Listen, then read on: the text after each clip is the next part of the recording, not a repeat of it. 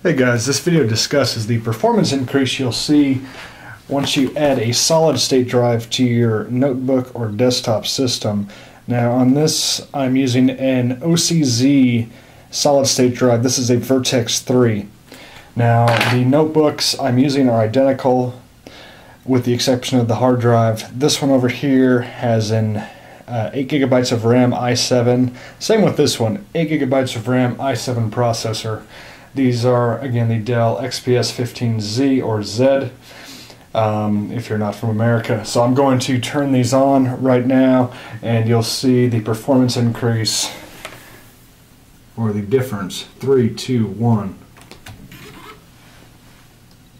And I will start the stopwatch once this hands off to Windows.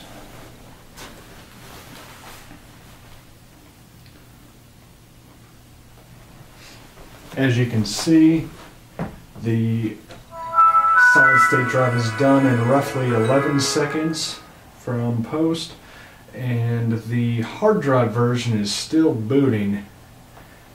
It is still ticking away there. Look at that.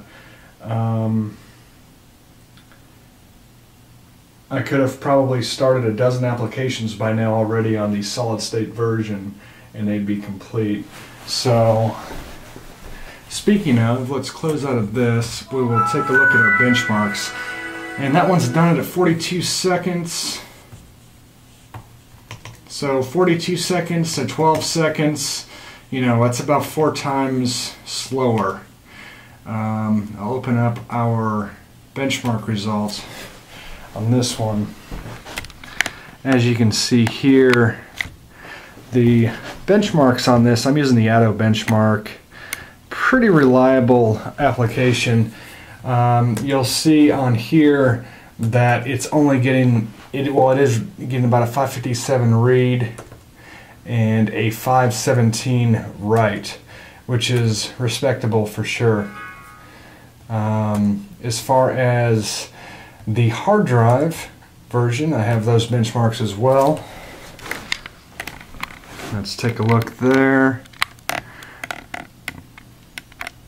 That one, you're getting roughly 88, or let's see, do we have 88? 85, 86 megabytes a second read, 81 megabytes write is the maximum. So there you have it, solid state drive versus hard drive on these Dell. This is the Dell XPS 15Z or Z.